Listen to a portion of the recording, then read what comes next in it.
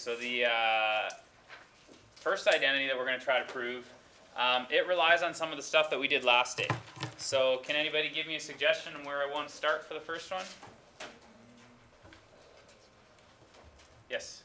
Just to confirm, is 10 of x squared equivalent to, well, never mind, state question. No? Okay. Can anyone give us an identity maybe to start with?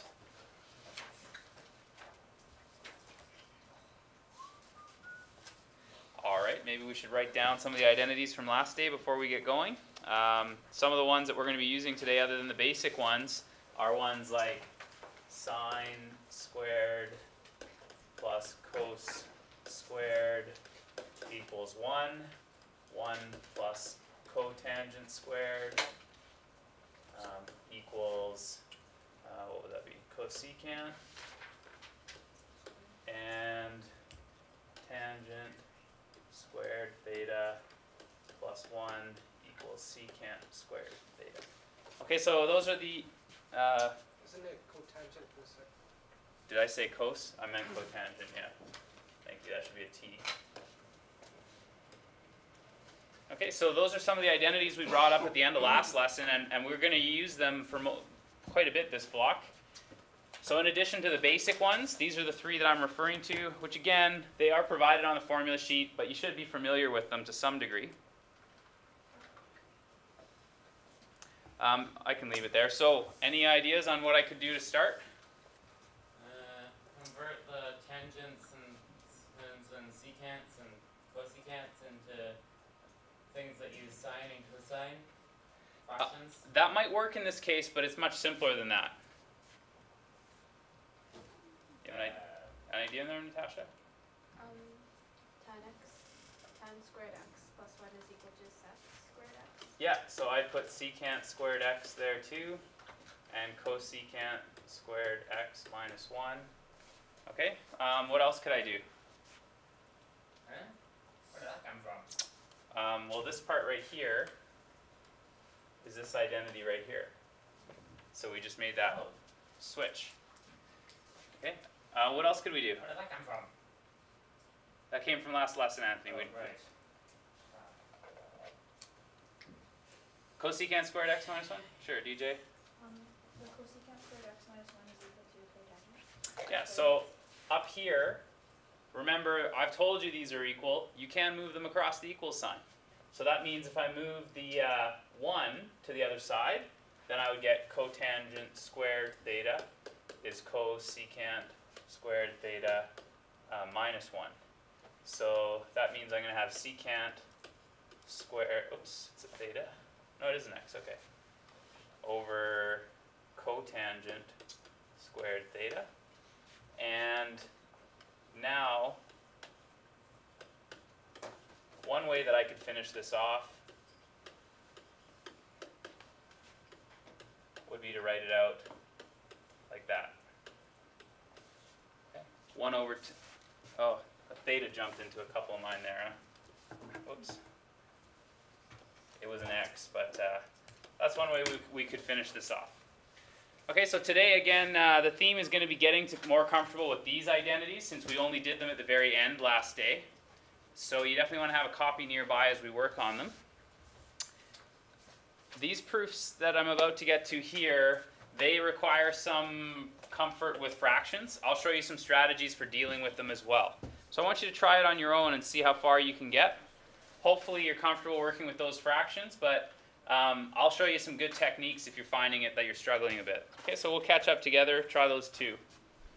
Okay, so I'm just going to show you what I was mentioning there about one way to work with fractions. So we'll do this one first just to kind of give you an idea how that would work. So I'm going to take the left side and turn it into the right because it looks a lot easier to simplify this. So if I went 1 over cosine x divided by cos x over sine x plus sine x over cos x, that's a lot of fractions. So one thing that we can do to kind of get rid of those fractions all at the same time is if we find out a good denominator that will work for top and bottom of this fraction. So for example, if I look at the top, it would be nice if I could multiply by cosine, right? So cosine is one of the things that I would like to multiply by. If I multiply the top by cosine, I would have to multiply the bottom by cosine as well. So it's still equal because I did the same to top and bottom, and that means this fraction would be gone and this fraction would be gone. There's one more fraction though. So how do I get rid of that last fraction?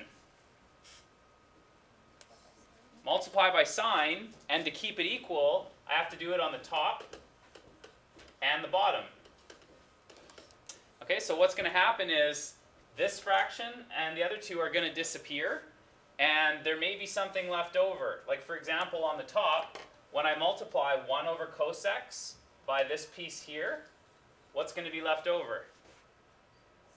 Sine is going to be left over. So the top of the fraction becomes sine x. What's left over on the bottom?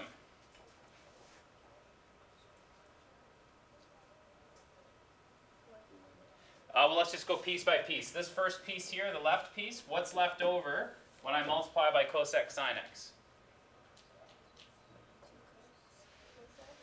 Yeah, cos squared. Yeah, so cos squared is going to be left over because the sines would cancel out. What's going to be left over on the last fraction? Yeah, sine squared x. So because I did the same thing to every part of that fraction, it's still equal, but now I've got no more fractions to deal with. Okay, so now sine x, well, there's one more identity there, sine x over 1. So now I've got the same on the left side as the right side. So that strategy of picking a good fraction, like cos x sine x over cos x sine x, that can help cut down on how much fractions and simplifying you have to do. So it will happen again in this example.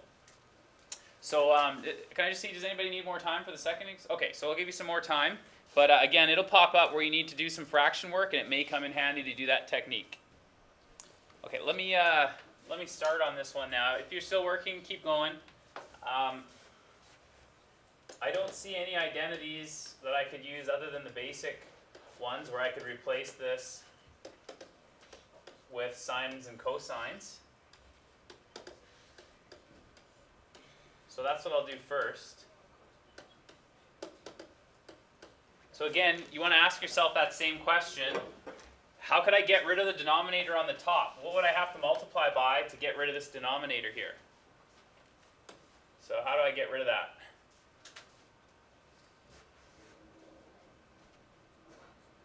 Is it really that obvious? What do you think, Catherine?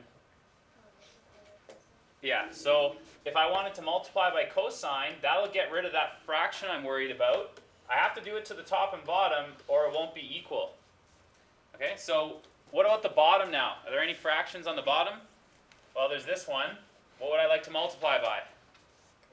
Cosine, and I already did, so perfect. I don't need to add anything to this.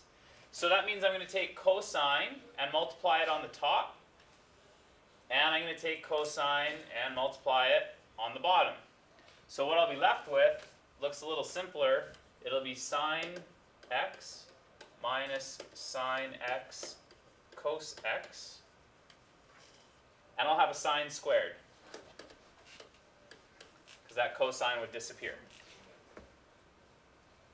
Okay. Okay. Next step. Anybody have a next step? Somebody use the F word. Sorry, I'm just wondering how you got the sine to sine x at the bottom. Sine squared x? Yeah. Okay, so if I was to slow that one down just to... So what I've got is the cosine here. So I need to multiply this piece by cosine. So if I multiply by cosine that denominator, and that would cancel each other out. Okay, so sorry, next strategy, next thing that looks like it might be helpful. Yeah, factor is the F word I was looking for, not the one that some of you might have been thinking. So if I factored this out, I'd get sine x, 1 minus cos x. and sine squared x on the bottom. I can see it's starting to look like this one now. It's starting to come together. If I simplify that,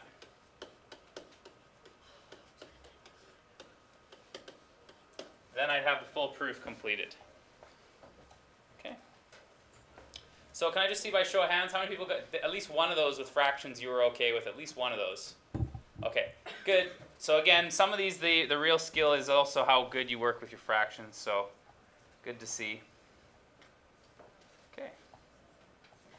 So let's take a look now at specifically factoring, because you may have been a while since you've thought of this. Can anybody factor sine or secant to the fourth minus 1? Not really. You'd have to do it with the other side. Well, we can factor one side at a time because we haven't changed it, right? Yeah. Secant to the fourth, any ideas? Catherine? It would, but I'm looking for I'm telling you ahead of time, this one is a factoring example. So can anybody factor that?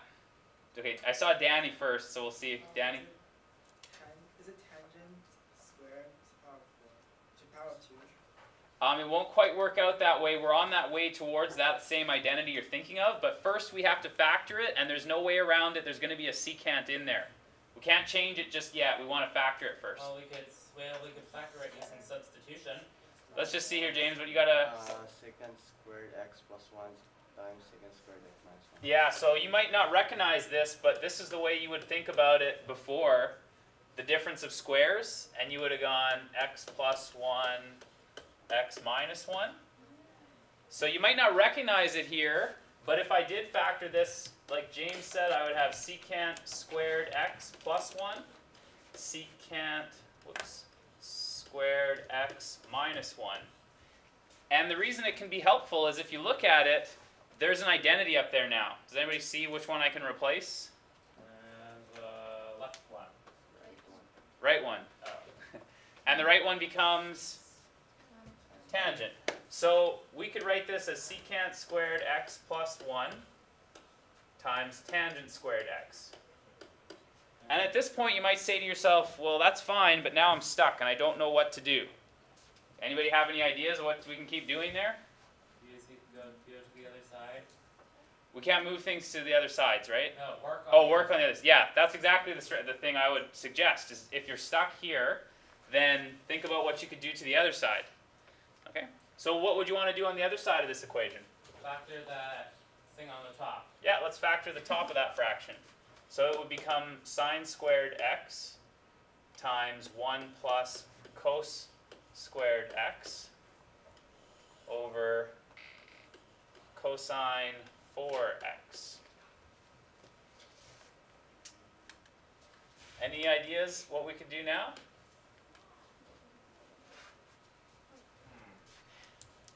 So remember, you got to keep your goal in mind. So far, this is what I'm trying to make it equal to.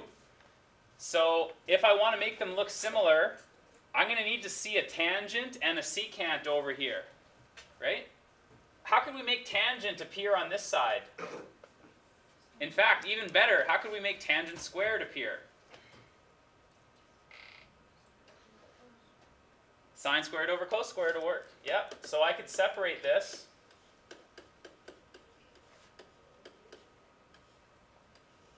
And I could call it cos squared x and cos squared x. That could be rewritten as tangent squared x, 1 plus cos squared x. Sorry, I'm just running out of room. Oh, actually, maybe I'm not. Haha. Okay, so I've got one more piece that I have to try to work out. I've got tangent squared on both sides. But I need to get secant in there somehow. Does anybody have an idea how we could do that?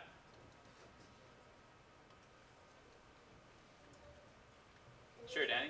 Expand the top. Expand the top. Okay. Let's see what happens if we expand the top. I'm running out of room, so I'll do it on this side.